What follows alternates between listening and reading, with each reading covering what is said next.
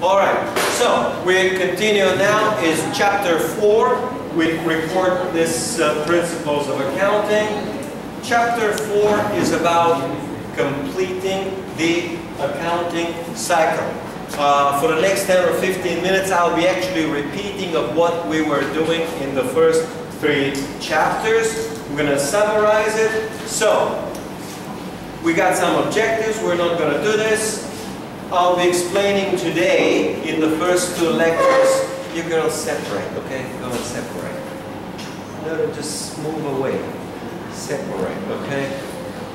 And next ones will be just going out, okay? So, we have 4 topics to discuss today. In the first hour, we'll discuss using a worksheet and closing the books. And later on, we're going to discuss summary of the accounting cycle and classified balance sheet. We've already covered most of the accounting cycle, so we're now going to get the last 2 steps. So, worksheet. We've already done and we've already studied a worksheet. Worksheet is optional, meaning it is not required. You do not have to do it, but it makes your life easy. It makes it to work easy. It's many columns, and we're going to cover them one by one, all of the columns that we fill out, and every step of the way we make sure that all debits and all credits are equal. In other words, we're going to do a lot of trial balances. Exactly 3 trial balances. These are all coming. It is not permanent, and it involves 5 steps. And let's go over it. Step number 1, you prepare a trial balance on the worksheet. We call this trial balance unadjusted trial balance. You have to do this. We already did this in chapter 2. And you have to do the unadjusted trial balance on your midterm exam. This is all familiar to you. You do it in these 2 columns. So, you always begin with the accounting titles. Cash, account receivables, supplies, whatever it is. Then, salary payable. Then, notes payable, account payable. So, you do whatever the accounts are. And in the first 2 columns, you do the trial balance. The left column is the debit, the right column is the credit. We already studied this in chapter 2 and later on in chapter 3. It's exactly the same. Next step, number 2, you make the adjustments. That was, and we did this in chapter 3. The adjustments we do always at the end of the period. And again, there will be example coming for this. There will be example coming for everything. So, step number 2, make the adjustments. And after that, you do, it's called adjusted trial balance. So, the first trial balance is called unadjusted trial balance. The second one is called adjusted trial balance. Come on, girls. Alright. Just move a little bit. Just move a little bit. Okay. Alright, amazing. So next ones will be out, okay? Because we don't need kindergarten here, okay? We're trying to be a university, and I'm teaching accounting, and most of you failed it, okay? Most of you failed, okay? So, you need to learn. If you do this, you're going to continue failing, okay? Alright, so then you do the adjusted trial balance. Out of the adjusted trial balance, step 4 is you copy these accounts. You copy either into the income statement or into the balance sheet. And on step number 5, you prepare the statement. So you total the statement column, compute net income, and complete the worksheet. And from the worksheet, you make the statements. This is what actually you were supposed to do on the midterm. You were supposed to do the adjustments, you were supposed to extend the columns, do the income statement, and do the balance sheet out of it. And with this theory now, we make a simple example. Example is the trial balance. This is the trial balance at the end of the period. You got some cash, account receivable, supplies, equipment, accumulated depreciation, account payable, unearned revenue, capital drawings, service revenue, and some expense. And you're given additional data. And the additional data is the data for adjustments. Here, you got 4 adjustments. Adjustment number 1, supplies on hand total 140. So the adjustment will be debit supplies expense, credit supplies. It's coming in a couple of slides. Next one, depreciation for March is 200. The adjustment for depreciation is debit depreciation expense, credit accumulated depreciation.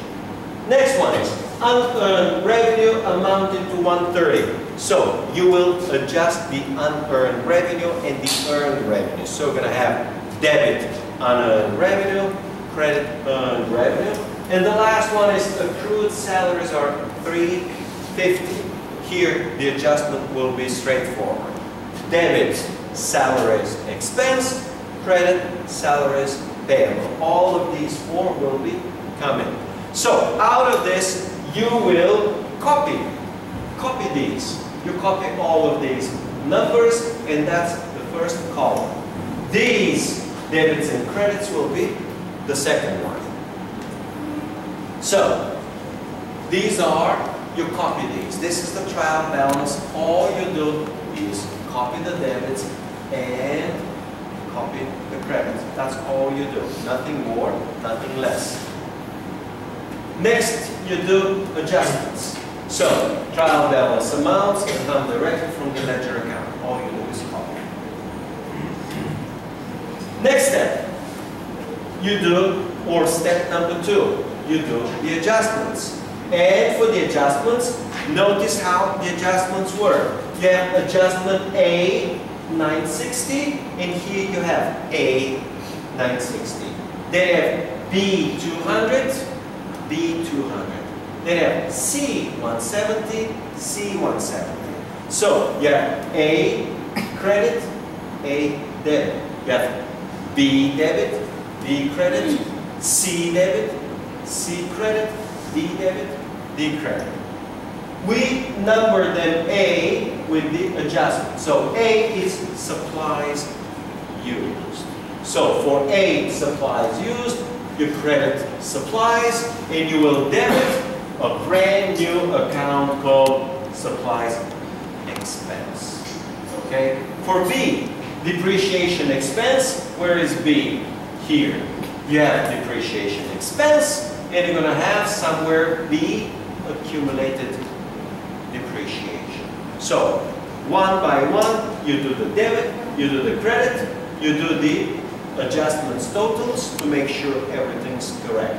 And then you add debits with debits, credits with credits, and if there's a difference, you make the adjusted trial balance. So, step number 1, this is step number 2.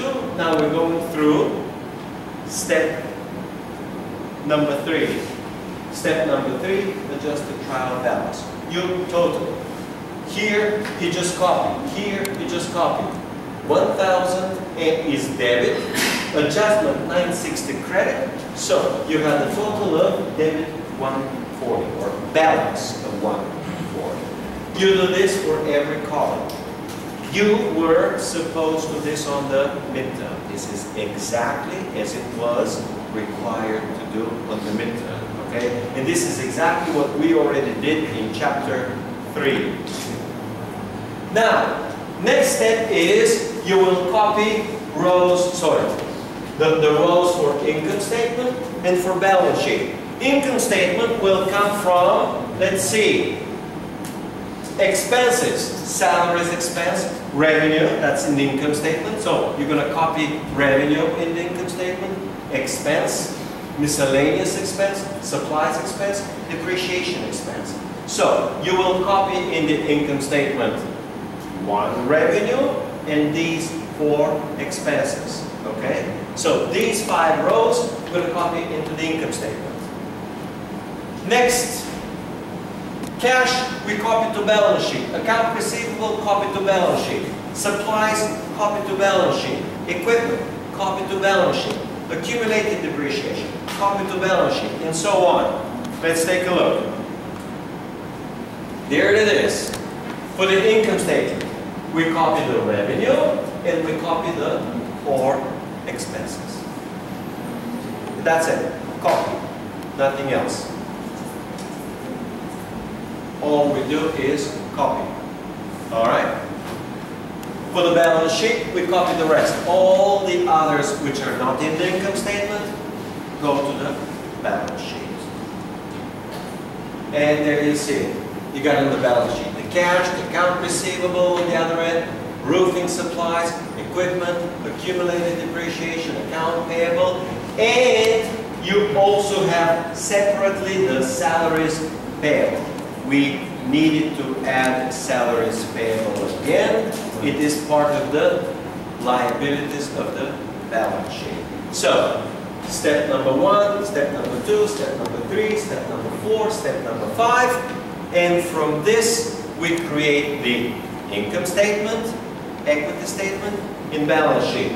But there is one little thing. In the income statement, you have debits 2410 and credit 31.7. The debits are expenses, the credits are the revenues. The difference between them is the profit or loss. We call it net income. So we will add one extra row below called net income. Here, net income is going to have a debit balance in this particular case. There it is.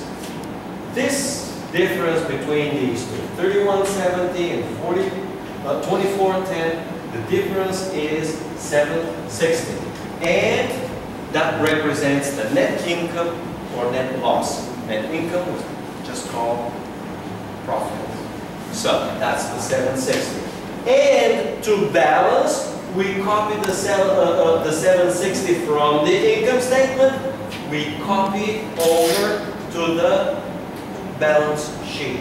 So to make it balance, the 760 net income will balance out the income statement, and the same 760 will balance out the balance sheet. So now you got everything balancing. With everything balancing, now we prepare the income statement. And the income statement is amazingly easy. You got the revenue, you got the expenses, you already got the net income, you just copy the numbers in a format. And the balance sheet is a little tricky because you have to first compute equity. So, step number 2, first income statement, then you do equity statement, and then balance sheet. So, let's go to income statement. Income statement, some questions, not interesting, worksheet, some stuff, okay? And here is the income statement. You copy the revenue, you copy the core expenses, you got the net income.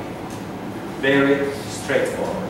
Now, all you do is copy, copy, copy, copy. All right? This is how you were supposed to do it on the midterm. Next one is the equity statement. The equity statement always begins with the beginning capital. At the beginning, you add net income and you subtract the withdrawals. The withdrawals, we say here less. And notice that the withdrawal, which is less, has a minus sign. The minus sign, we use the brackets around 600. So the equity statement is very easy, very straightforward. You take 7,000 is the beginning capital. You add net income, meaning the profit. You subtract the withdrawal, and you get the ending capital. So beginning capital means capital March 1, and the capital means March 31. Okay? And for some reason, I don't know why, many students got confused on the midterm because there was no withdrawal, they didn't know what to do. And the answer is, when there's no withdrawal, you put 0. So if there's no withdrawal, you say less withdrawings, you still write it. And then you write the number 0. 0 means nothing, okay? So you have to say drawings, but if you don't have, you must put 0. This means that otherwise when they read and they don't see drawings, they think you make a mistake, okay? So you always want to put drawings, and if it's nothing, you just say 0, okay? That's easy.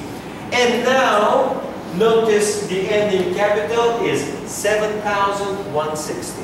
So we're going to take this number, 7,160, and copy on the balance sheet. 7,160. Let's move on. And it's the balance sheet, and at the capital, you put 7,160 already. Okay? So you copy the 7,160, and you copy everything else from the balance sheet. You copy the cash, the account receivable, the supplies, and I will be covering in the next hour what is current assets and what are long-term assets. That's the next lecture. Okay? I will cover it next hour after the break. And then you have equipment, other stuff, and then liabilities. You divide again into current liabilities, long-term liabilities, and equity. I'll be discussing this. We call this classified balance sheet. That's the last topic for today in the second hour. And you prepare what's called a classified balance sheet. Okay? Well, that's it. Let's see what's next. Adjusting entries. So, we've done the worksheet, we've done the balance sheet, we do adjusting entries. This is chapter 3. Everything is exactly the same. You journalize them, you post them. The adjusting entries are the same entries. Entry A, B, C, D. Again, the adjusting entries will be supplies expense, debit supplies expense, credit supplies. The next one is debit depreciation expense, credit accumulated depreciation. Next one, debit unearned revenue, credit service revenue. Same as earned revenue. Last one, salaries expense and salaries payable. Alright guys, enough, okay? Alright, enough. Maybe you should separate two. Alright, so these are the adjusting entries. Discussion question, and now we go through closing. So everything I discussed so far over the last 15 or so minutes, you are all familiar. We did this in chapter 1, 2, and 3. Now comes the new part. And the new part is called closing the books or closing the account. To close means to set to 0. You put the value back to 0. So, some accounts are closed and other accounts are not closed. Accounts that are closed we call temporary accounts. Accounts that are not closed we call permanent accounts.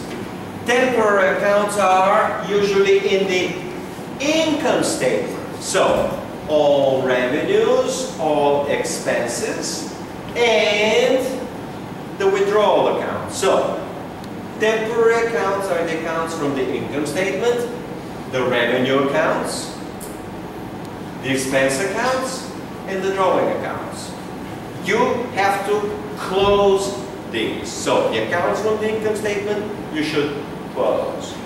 The accounts from the balance sheet, you do not close. They remain the way they are. So, permanent accounts are the assets accounts, the liabilities accounts, and the capital account. These are the ones you don't close. So, in the accounting cycle, we have like 9 steps.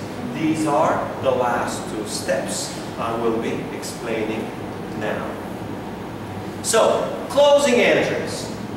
Closing entries, we say transfer balances to net income. Oh, sorry, transfer balances of the net income of the owner drawing to owner's capital. The way it works is by using an intermediate account called income summary. So the only one piece which is new is income summary. Let's see. Here it is. This is what it looks like. And the new one is called income summary. The way you do it is you transfer expenses to income summary, and then you transfer revenues to income summary. So you take the expenses, you take the revenues, and the income summary will represent the net income. So you take all the debits from here and you transfer them here. You take all the credits from revenues and you transfer them into the income summary, and then the balance of the income summary will be your net income. You take the balance of the income summary and you transfer it to the owner's capital. Okay? And separately, you will take the drawing and transfer it to the owner's capital. And they give you the steps. When you close in 4 steps. And the steps are always the same. Step number 1, close revenues. You see the number 1 there? I'm a little bit short. 1 there. Next, step number 2. For the income summary, you close expenses. So, step 1, close revenues. Step 2, close expenses. Step 3, close the income summary. And step 4, close the drawing. This step will build for you the capital account. This is the same as preparing or creating the equity statement. The equity statement gives you the ending balance of the capital account, and the ending balance of the capital account adds the net income and the withdrawals. All right. And now maybe we can see some numbers. Okay. All right. So, how do we journalize? We journalize by using the account income summary. So, let me see. I have it over here. Okay, I'll do this again now, so that just to show you how it's done. We put the expenses on the left. Maybe we get a little bit of light. Yeah, the light works. So, you got income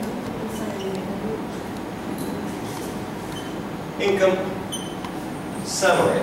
And you got some expenses.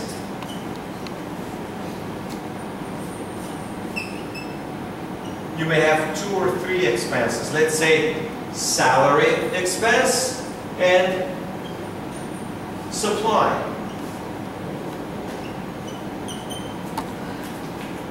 Salary expense will have a debit balance. Salary expense 1050, 1050. Supply expense 960. How does it work? Very simple. If salary expense is 1050, you say credit 1050, credit 1050, balance becomes 0, and then you say debit income summary and 50. So you close it, you transfer it by crediting here and debiting here. This one is exactly the same. 960 debit balance. You close by crediting 960 here. Balance becomes 0. And then you do the 960 over here. And that's how you close the second expense. If you got 3, 4, 5 expenses, each one you copy and close exactly the same. And here is revenue, service revenue. Service revenue. And service revenue balance is 3,170. So, all you do now is say debit 3,170, balance becomes 0, and then credit 3,170. And you effectively transferred this account. And now you have other, you draw, and you have income summary. In the income summary, the balance is 760.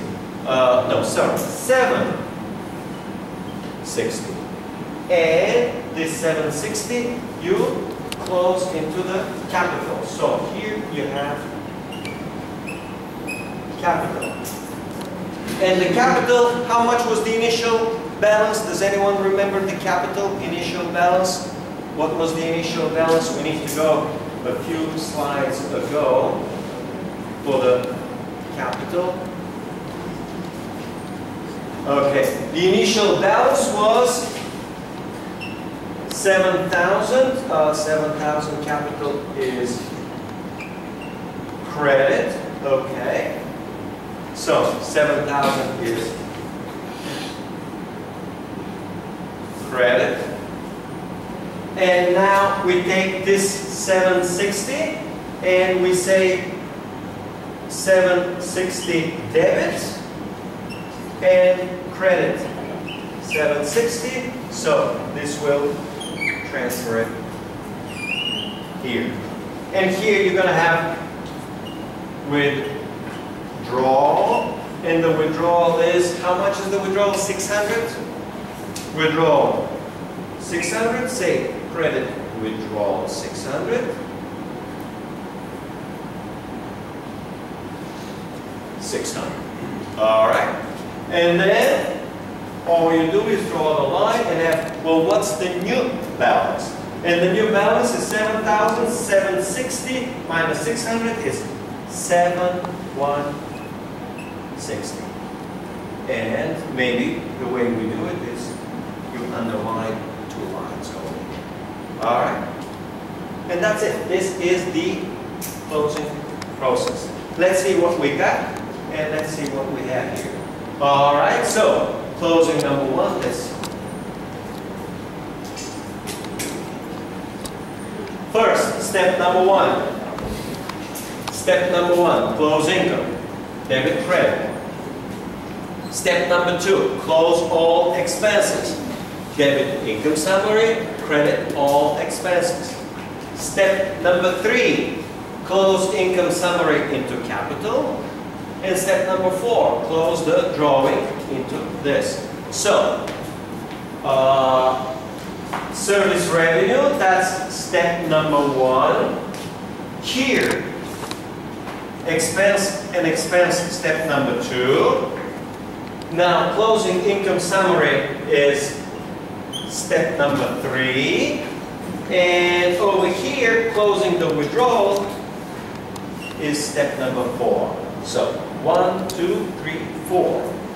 It's respectively 1, 2, 3, 4. Okay? And let's see what's next. What's next is, which is the last step, should be step number 9, is preparing what's called post-closing trial balance. And post-closing trial balance is after you close all temporary accounts, all permanent accounts. When you list them, they must, again, balance. Okay? This is yet another check. It says, it proves the quality of permanent account balances. Permanent accounts are the accounts which you use to begin the next period. So, you begin by balancing. All you want to do is you check you did not make calculation mistake. Okay? You do it just to check. So, all temporary accounts are 0, all permanent accounts are here. So, post-closing means trial balance of the permanent accounts. Temporary are 0, 0, 0, 0, 0. All 0. Okay. Post-closing trial balance. So, I will finish with this last piece, which is the accounting cycle. In the accounting cycle begins with chapter 1 and step 1. Analyze business transaction. In analyzing business transaction, you say, let's say you have a revenue, cash go up, revenue go up. Step number 2, journalize. And that's exactly how you're supposed to do it in the midterm. And journalize means debit cash, credit service revenue. So the first step is just analyze. Well, the second step is you do journalize. And that's what it was. If you remember, the midterm said require, number 1, journalize. Next step, after you do the journalizing, you do posting. You take from the journal and post to the ledger. So posting to the ledger is step number 3. Step number 4 is prepare a trial balance. And again, this is what we call unadjusted trial balance. Let me see if I have the trial balances. No, I don't. Let's write them out here for you. Trial balances, just to make sure that there is no confusion. You have 3 trial balances. So,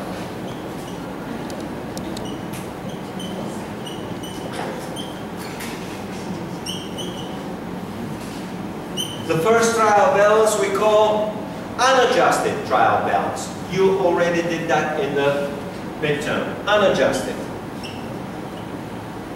Unadjusted. There it is. And unadjusted trial balance is step number 4.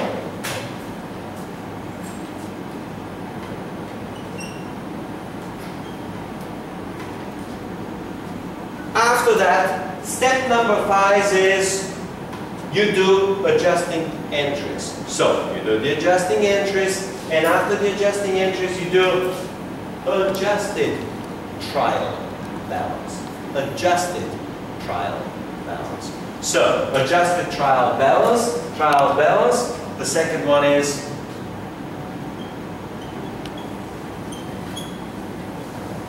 adjusted. It's step 6.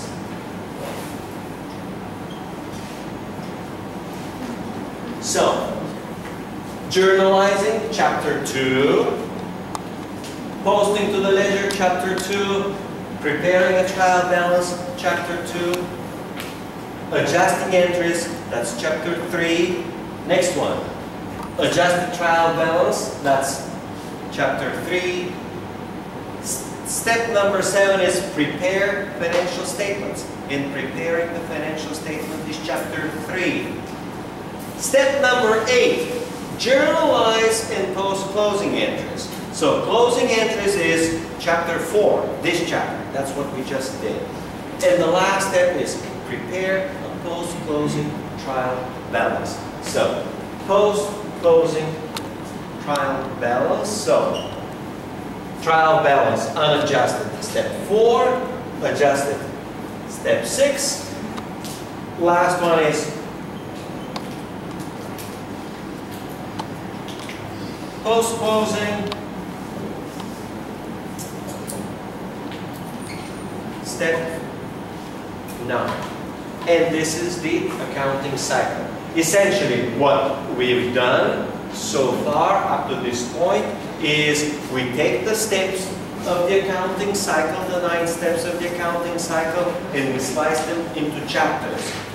Chapter 1, first step, Chapter 2, the next 3 steps. Chapter 3, the next 3 steps. And now the last 2 steps in chapter 4. Okay. And your midterm was you were expected to do everything up to the financial statements. Okay. Let's see what else we got. Correcting entries is if you made a mistake, you don't have to study. I will not require. You don't have to do any correcting entries. They are not necessary. Only if you made a mistake, you're going to do it in your next accounting class. We're not going to do this here. Correcting entries, example, example, example. If you want, you can see. And we take a break.